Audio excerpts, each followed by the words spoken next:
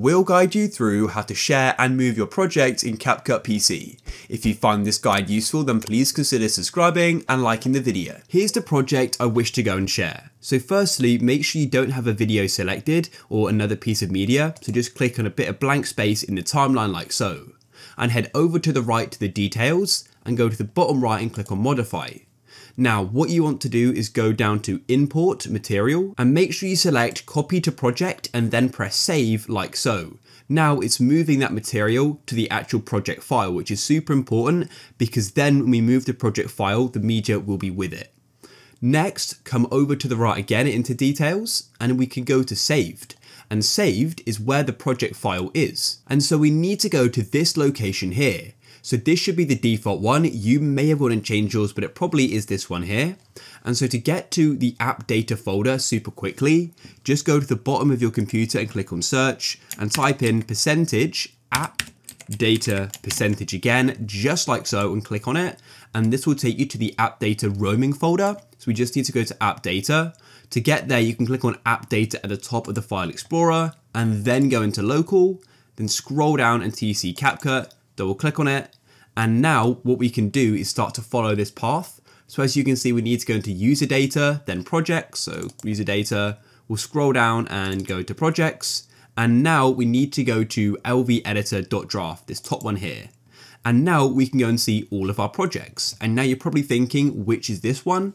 Well, if we go to the details again, we can see it's 12152, which is this one here. Then what I'm going to do is just right click on it and go and press on copy. If you're on Windows 10, it will just say copy down here, but for Windows 11, you're pressing the little icon there. And now let's come to our desktop and I'll just go and right click on my desktop here and click on paste, just like so. And then here it is. So the easiest way to transfer this is to make it a zip file. So right click on it and press on compress the zip file. And now it's compressing, and just like that we've now got the zip file. And so now what you can do is send that to people, and all they'll need to do is go and open up the zip file, and they need to go and get this file folder here and drag this into their CapCut project folder where we just were. And they can locate their CapCut project folder by coming to this destination here, and they can put it in there. And just to prove to you this works, I'm going to go and delete the project I just went and copied. So I'll click on the three dots and press delete.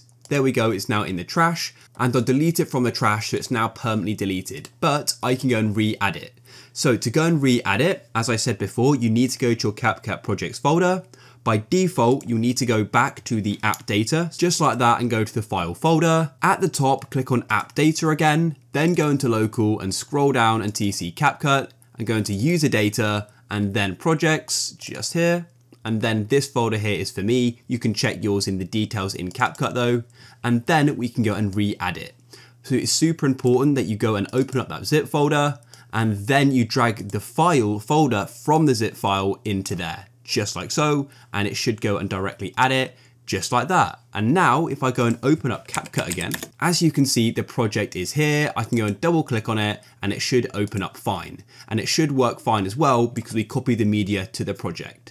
If you guys found this useful, then please leave a like.